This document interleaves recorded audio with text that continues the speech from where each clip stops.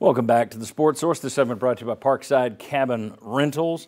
No one has more cabin options in the Smokies than Parkside Cabin Rentals. The Ogle family's just got cabins all over the place. They take great care of them. They are really stacked and loaded with just any kind of entertainment option you could want. Comfortable, beautiful, including a new one called City Bear. If you go to their website and search City Bear, it's completely renovated, 4 beds, 3 baths. It is in downtown Gatlinburg. You don't find these kinds of cabins in downtown Gatlinburg. Free parking in downtown Gatlinburg. Book it quick. It's filling up. City Bear, ParksideCabinRentals.com. All right, let me show you a few of the bests versus Bama. Now, look, I know I'm forgetting some. These were off the top of my head at about 2 o'clock, 3 o'clock in the morning, so I apologize. But Johnny Butler's running 39. Tim Priest, 3 interceptions in 1970. Dale Jones, incredible interception in 85. Everybody remembers Peyton Manning to Joey Kent in 95. Johnny Jones run in 83. Jalen Hyatt, 207 yards, school record, 5 touchdowns in 2022. Sterling, I said it earlier, nobody hates Alabama like you do.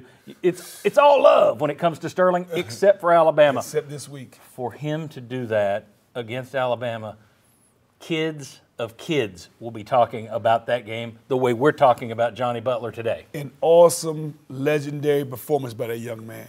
I mean, to actually do it on the stage that happened yesterday, the way he did it, the precise route running, the fact that he caught the ball when at the precise time he did, because couple times the DB, he wasn't that much open, but the hand timing of catching the ball. I mean, and then when he pulled away on that dart that Hooker hit him with down the middle and make rack after the catch, I mean, it took a lot to get him there, you know, between Coach Golish getting things together, we're going to cover as far as getting the matchups, other people running precise routes to make his read as clean as it was. And Princeton Fant, here's a guy that has played for 3 head coaches and had the day he had yesterday, which I think had a lot to do with Hyatt getting open and having the opportunity to maximize. What Hyatt did yesterday is a performance for the ages, and he should be proud of what he did, and I'm excited to see what he does in the future. Robert Nealon made a comment like this where you know what you got when a Tennessee guy goes up against Alabama. Yeah. Anybody who has those kind of games get remembered. We know that. To do it against Alabama, Jalen Hyatt has now put himself in just the mountaintop in terms of Tennessee. It was great stuff. Yes. Daniel Hood, who couldn't be with us today, texted me something last night. He said, I hope all fans are enjoying this. In 2 years, when we were winning all the time, fans won't get these feelings every game.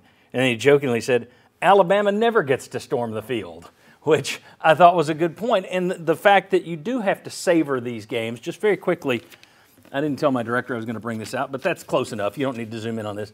That's the cover of the Knoxville News-Sentinel when Tennessee beat Alabama and snapped the 11-game streak in 1982. I was there with my dad as a little boy, and this memory is still vibrant in my mind.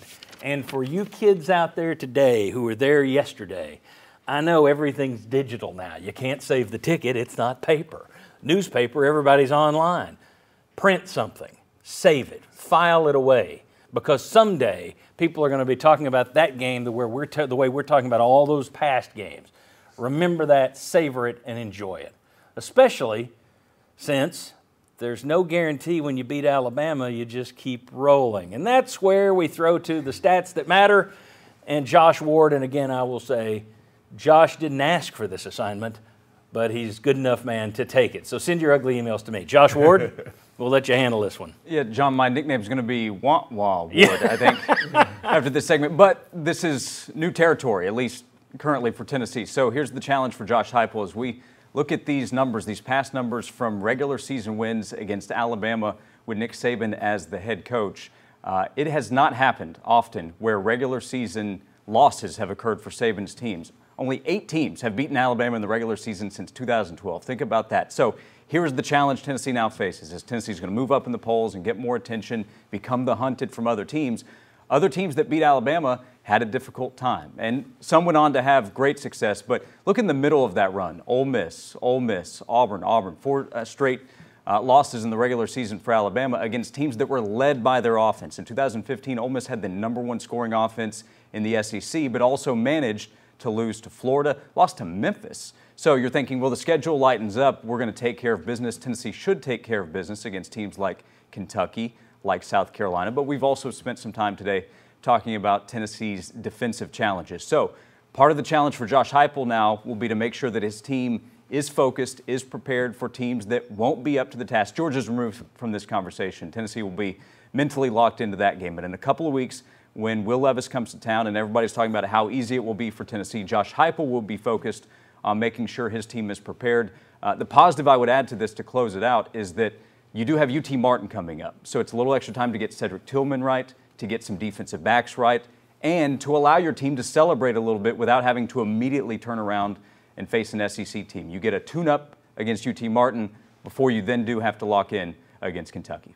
Great point, Josh. The SEC just doesn't make it easy down the stretch. So just because you beat Alabama, remember, Missouri went toe-to-toe with Georgia a couple weeks ago. You just never know. You got to keep your head on straight and pay attention to it. That 82 Tennessee win over Alabama I mentioned, Johnny Majors brought a ladder over for his team, and he had like a mattress or some sort of foam pillows and everything on the field, and every player went up and jumped off of cloud 9 to get their head straight. All right, Alabama's over.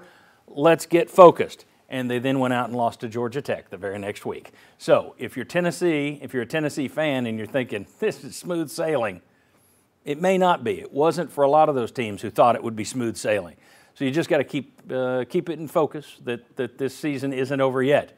Okay, now that we got that out of the way, let's talk about the playoff picture, titles, bowl games. Well, if we're going to show the dark side of the coin, we got to show the bright, shiny side, the sunshine side of the coin. That's next. We got some scenarios for you. Come on back on the Sports Source.